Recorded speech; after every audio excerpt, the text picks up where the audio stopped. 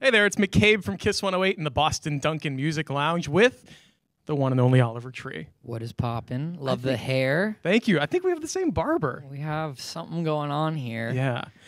I will say this is my first day with the haircut, and it's a lot warmer than my normal haircut, which is not beautiful, luscious locks What's like yours. the original hair? It's tiny little blonde hair. Wow. Yeah. Tiny. How tiny are we talking? Like that.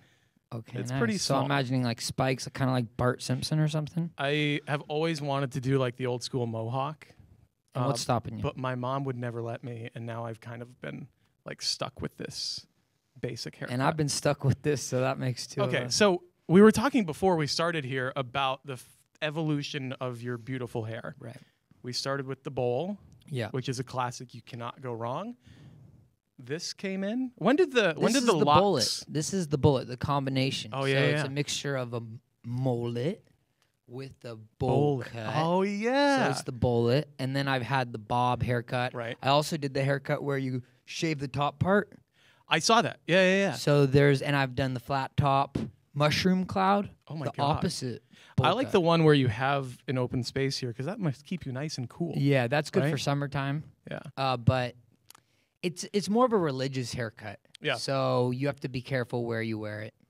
What religion? I believe it was big for the monks. Interesting. The Oh. bowl cut with the bald top. Yeah. It's amazing for summer though, and you can actually balance stuff on your head pretty nicely. I feel like that's a talent of mine. When I was a kid, I don't know, we grew up in upstate New York and we had like farm animals, so I would always carry shit on my head, and I think that's why it's flat now, if you notice that. I Oh, noticed random. a little flat spot right around Right. there. Yeah, it's around there if you guys I have wanna a flat see. spot too. Check it. I used We to carry might be all the kinds same of stuff. person. I was gonna say, I was looking in the mirror. I was like, I started getting this. I am adopted. Fun fact. So it's Wait, possible. I'm adopted too. You're just saying that because you looked into my research. No, is that true? Yes, I'm adopted From where? from upstate. New York, though. I don't know. Are you? Yeah. No. You're messing with me right now. No, this is Stop. insane. You're actually messing with This me. is my brother. I didn't want to say anything, but the resemblance is emotional. uncanny. It is. It really is. You were actually adopted? Yeah, I was actually adopted. I was actually adopted.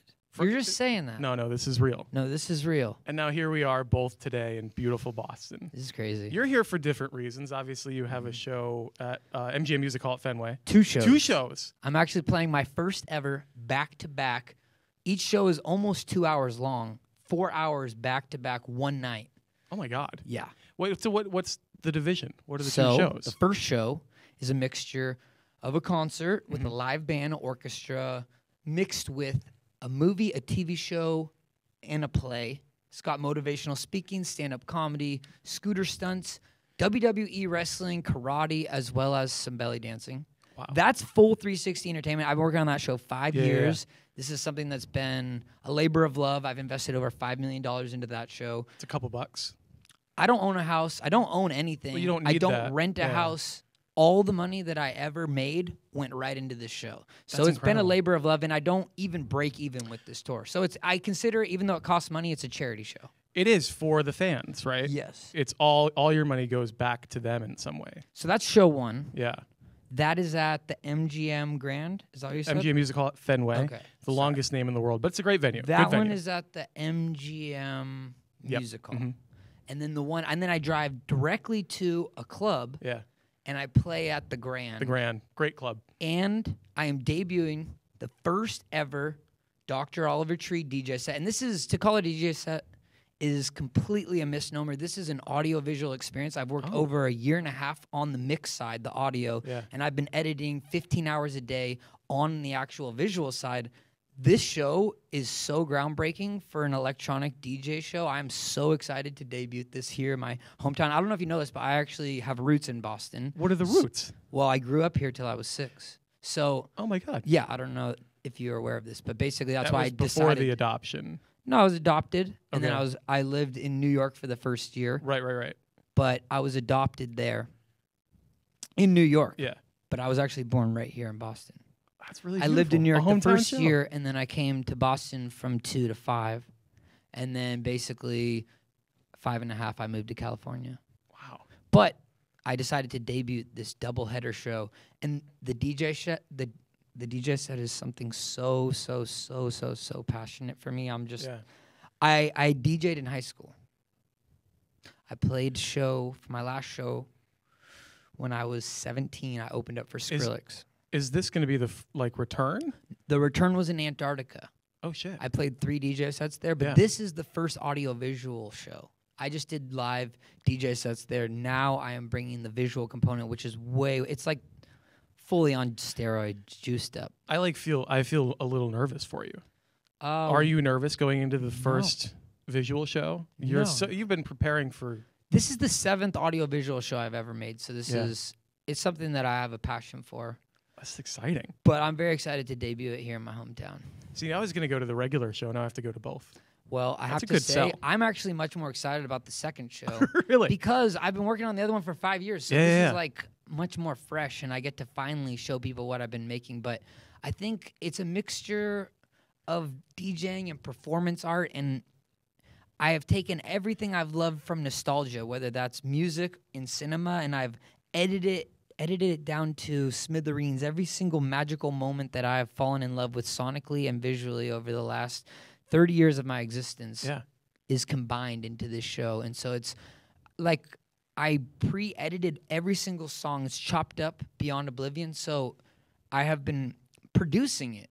And in my project file, there's over 689 layers of audio combined. You just have a good computer. Some of this audio is chopped up like 50 different little layers on just one line. So just because there's the different layers doesn't mean that each layer isn't edited as well. So it's been a huge labor of love. That's the beauty of sound. You can make anything come together that you want. And then I'm doing the same thing with the visual component. And I was recently in a McCabe suit, which is those suits they wear for movies with the white dots. And I not only was dancing and choreographing movements to the show, but also singing things so you can see not only me as a 3D version of myself as a surgeon and as a doctor, but also singing the songs while dancing, and I choreographed the moves so I can dance on stage while the visuals dance with me. And it's a lot of stuff, but that's just like a little. Can you see my brain exploding? It's hard for me to explain. I'm actually running on a very little amount of sleep, so I'm out of it. But like, for example, last night I went to bed at 9 and I woke up today at 2 in the morning so I could start editing so I can, I'm doing 17, 18-hour days of editing. It's really hardcore. That's dedication. Are you doing it specifically for Boston? Will we see any Boston things for your hometown? Yes. Well, this show is the debut in Boston, but for both shows, there's some special guests. There's some very special things planned, and especially the first show with the band, we have a couple special guests. I saw on Instagram that somehow you got some very high-powered people in Hollywood to come out on stage. How did that happen? Who came out? What can you say? Well, I don't want to ruin it for everyone, but Robert Downey Jr. Right. He came out in Milan, in Italy. He's a family friend, someone I grew up with. Yeah. I've had all kinds of crazy people come over the years. I fought a lot of people on stage. I fought Logan Paul one time. Didn't go as well as I was wanting to, but he kind of took me down. But I had security take him off me. You don't need him. Yeah, I've had quite an array of different interesting characters over the years, but I got some really crazy ones for this Boston show. So I can't speak on who, and I don't want to give any hints. But if you do go to the first concert of the night, which is the live show with the band, that one has some really crazy special guests. Wow. I'm excited for this.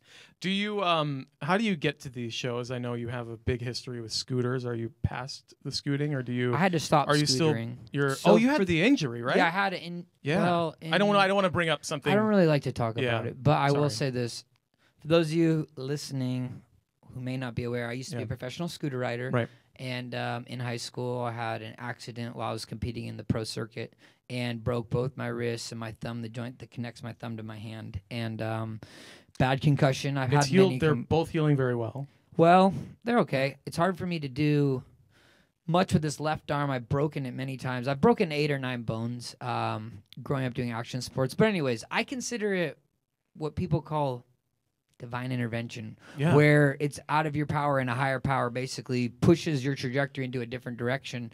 And when you get that much physical damage as a scooter rider, you you have to start rethinking about potential longevity. And I had so many concussions that the doctor said, if you keep scootering, there's a chance that the next time you get a concussion, that could be it. But you say it's the divine intervention. I mean, if you hadn't had that injury, do you think you would be doing these shows? I would not, no. Moving on to different genres and stuff like that. Would you be stuck in time? I don't know. I would love to be stuck in time. I would love to be stuck in this moment right now with you, with this haircut. I'm going to cry. That's adorable. If you want to be stuck in time, make sure you go see the show. It's MGM Music Hall at Fenway Friday night, and then you're DJing at the Grand. That'll be a lot of fun. Oliver Treat, thank you for coming in. Thank you for having me. Of course.